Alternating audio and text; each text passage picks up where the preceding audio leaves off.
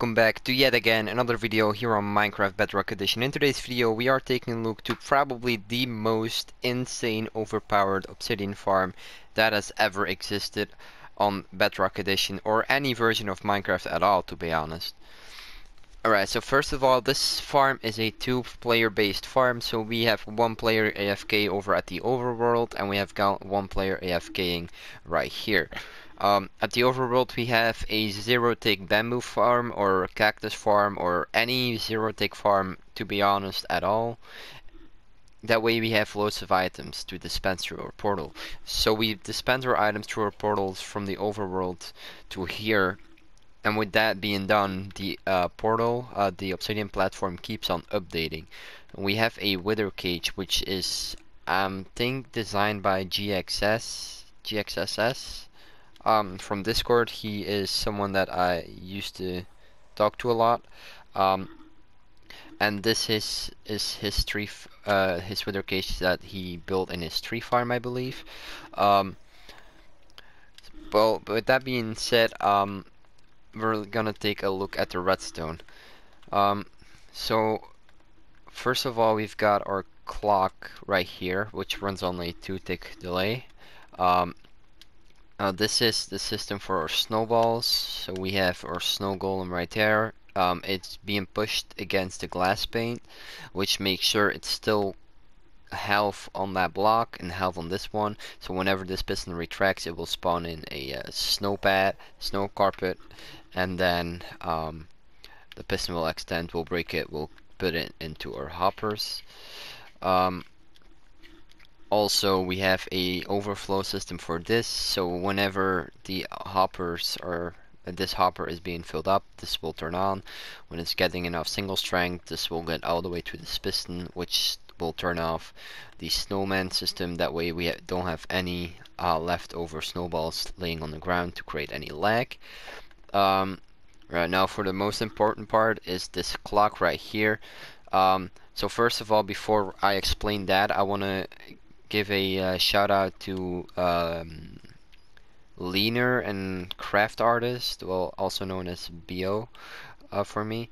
They have made a design similar to this one, but they were not really sharing the info that I needed to start building my own, as I really needed this design to work for my gold farm that I have uploaded the other day on my survival.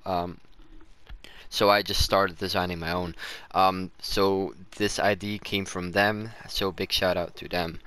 But yeah, what this clock does, what their system doesn't have, is that whenever the wither breaks the obsidian, they time it to where this piston pushes over all the obsidian blocks, which is definitely a functional thing, but I think in my opinion, it powers way too much. This thing is literally going off every 2 or 3 game ticks, which makes it not really laggy, but it's kind of a reason to get lag in the first place. So this is why I have the system set up right here. I have an Ito hopper clock with, I think it's 3 stacks of items.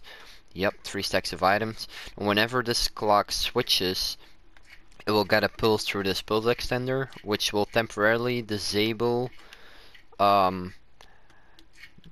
damage of our wither, which makes sure that will make sure that our platform will just stay filled for a couple of seconds.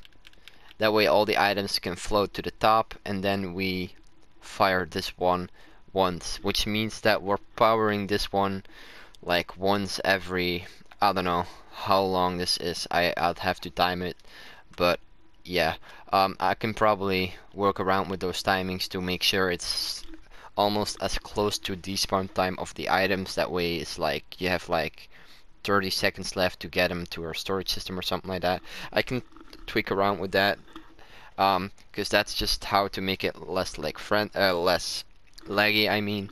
So yeah, with that being said, let's just turn on the farm. As you can see, the bamboo is dispensed. You can also hear my phone dispensing, so I'm gonna turn that down right now.